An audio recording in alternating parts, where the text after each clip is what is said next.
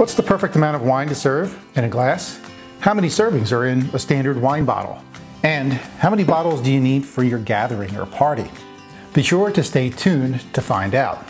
Hey friends and wine lovers, welcome back. I'm Marc Supsic, certified wine professional and founder of Wine Living. Now this week, I want to drop a quick sips wine tip on you. By the end of this video, you're going to know how to better plan for and serve your guests wine at your gatherings and events. Let's start with the portion size. When you go to a restaurant or a bar, chances are you're going to get a 5-ounce serving. That's pretty much the industry standard. Some restaurants are a little more generous and will pour 6 ounces. To see what that looks like, grab yourself a measuring cup, pour 5 ounces of water into it, and then into one of your favorite wine glasses. You can even take a picture of it with your cell phone, just in case you need to refer back to the image. Depending on your personal drinking habits, this may seem like a small portion size, but one technique that bars and restaurants employ quite often, smaller glasses. With a smaller glass, it seems like you're getting more, and in most cases, customers actually believe they're getting more. Something else to consider, and it's kind of controversial, is that many bars and restaurants mark up their wine prices by 200 to 300%. Roughly speaking, this one glass of wine here is going to cost you, the customer, the same amount that the restaurant pays for the entire bottle. So then, how many servings are there in a bottle of wine? A standard wine bottle has 750 milliliters, or roughly 25.5 ounces. That means you can get about 5 5-ounce servings out of a bottle. And if you go with a larger pour, 6 ounces, you'll get about 4 servings out of a bottle with a few drips left at the end. Okay then, well, how do you plan ahead for a gathering?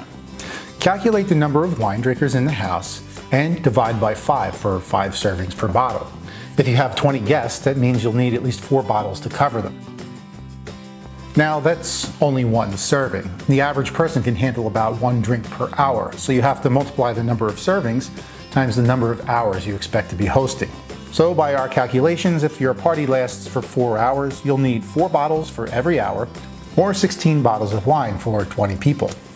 I usually grab a variety, sparkling, white, rosé, and red, and I go heavy on certain wines depending on the season. In colder weather, for example, get more reds because that's what people usually drink in the wintertime. Keep in mind, we all know those people who drink faster than the average person, and then some drink slower too, so usually it averages out. Many people stop drinking before the end of the night, some slow down, so typically you're going to have leftovers. But if your group likes to drink and you know that, you may want to grab a couple extra bottles. It should go without saying to always keep the safety of your guests in mind when you're serving. A whole bottle of wine is a lot to consume over the course of a night, even if it is a 4 or 5 hour night.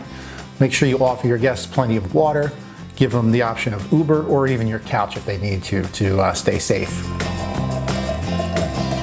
Well, I hope that helps you a little bit in getting your wine planning together for your next gathering or event, and I'm sure I'll do one down the road for spirits too, so that you can get your whole cocktail situation together. All right, my friends, thanks so much for joining me this week, and of course, if you haven't already, please subscribe to my channel. I would love that. Offer me some comments below, like and share with your friends too. And be sure to check out some of the other 200 or so tasty videos I've got prepared for you here on the Wine Living channel. Until next video, take care of yourself and cheers.